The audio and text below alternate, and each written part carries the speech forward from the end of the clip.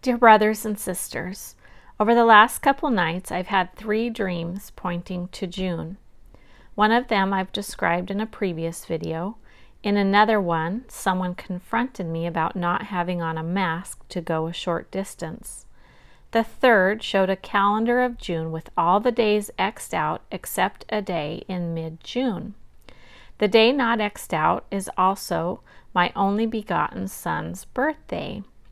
And I love him so much. He's so special to me. And of course, I believe it could also represent the only begotten Son, Jesus, who I also love very much and is very important to me. I started thinking about the bride of Christ and June brides. And as I was dreaming, mid-June also reminded me of mid-trib, the middle of the tribulation that happens after the rapture of the bride of Christ, of Jesus Christ. It seemed in my dream that things were closing in and closing in around that day. In my dream, I saw people fleeing their homes. Last night in my dream, I saw and heard Red Alert, China and Russia's Million-Man March. We read about this middle tribulation battle in Revelation 9:17-19 that kills 1/3 of mankind.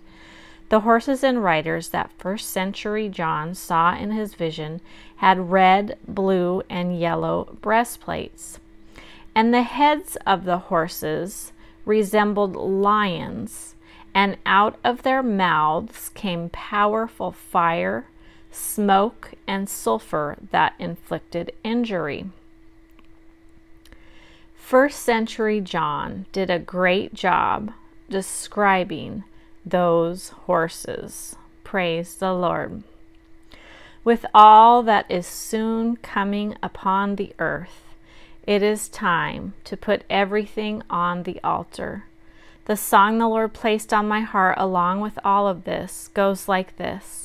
I'm yours, Lord, everything I got, everything I am, everything I'm not. I'm yours, Lord, completely yours. Amen.